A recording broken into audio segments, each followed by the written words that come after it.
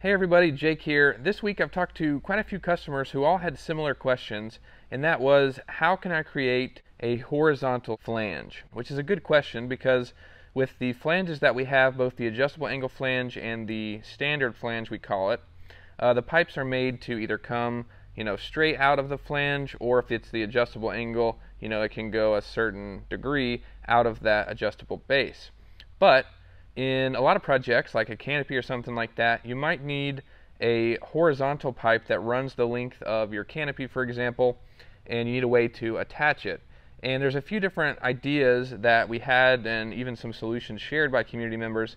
So we're going to kind of go through and talk about a few ideas that we had, what we came up with. And the first one here is an interesting one. This is the standard flange with the end clamps from the adjustable angle 180 hinge and flange connector, one on each side, with a horizontal pipe coming out of it. So you can imagine you would attach your base to the flat surface, then you have a horizontal pipe coming out of each end. And as you can see, it's a pretty low profile solution. There isn't much of a gap between the surface and the conduit coming out of it, which is good and might be necessary for your specific project, because other solutions like this one is going to be a really big gap between the flat surface. So this is a good option for you, and it's strong. You would just attach it to your flat surface, so like the side of your house, if it was a canopy, and then you have your horizontal pipes coming out of it. And as you can see, the center pipe in there really isn't necessary because the flanges squeeze. The flange pieces squeeze down on the end clamps just fine and provide good strength there and good clamping force. So that's the first option. Next up, very similar to that, oh, there's a voice crack. Next up is something kind of similar, except this time we're utilizing the middle pipe. So there's a piece of conduit coming through the middle of the flange, as you can see there, like normal, but it's just cut really short to kind of sit flush with the 180 degree connector. And so very similar to the last one, it's a 180 degree connection with, the other one was just empty in the middle, but this one has a pipe in the middle, and that's what the 180 is attached to. And of course you can see there's a bigger gap between the conduit and the flat surface, which may be okay depending on how much of a gap you want between the material and the horizontal pipes. So this is another option with a 180 degree connector, and I just threw an end cap in there just to kind of clean up the connection a little bit. But this is a standard flange connector with a pipe coming out of it and a 180 degree connector attached to that middle pipe with a horizontal pipe coming out of each end. And that's another solution, and that actually brings up a good point I just thought of. It doesn't have to be, I guess, necessarily horizontal. You could, say, have this attached to a wall and then have the 180 going vertical. So then you have a pipe, coming out the bottom and the top. I guess it would be kind of the same orientation, really. But that's another way. It doesn't have to necessarily be horizontal, I guess. It just might be a good way to, have a really low-profile connection that, have pipes that run parallel to the surface that you're securing them to. But that's option number 2. Next up is a solution that I really like the idea of, but it doesn't really work that well, because basically this is a puzzle piece clamp attached to an adjustable angle base. And because both the adjustable base and the puzzle piece clamp are made to squeeze an end clamp inside of the two halves, they don't really mesh well together. So what I've had to do is use 5 washers in between the halves, and then kind of as you can see, layer it. So, one puzzle piece on the outside, base, 5 washers, puzzle piece, and then base. So, as I said, it's not the greatest solution. I think it looks cool, but also something too is for this one, you'd have to get a longer bolt, probably at least a 30 millimeter bolt, in order for it to go through all 4 pieces there and the washers. So, I think it is a cool solution, but may not be the right one based on the amount of work you have to do to get it to work. But I wanted to mention it because, like I said, I think it looks cool. But very similar to that is a T-connector solution. So this is the standard base that we saw with the adjustable ends, the first one, and the 180, same base.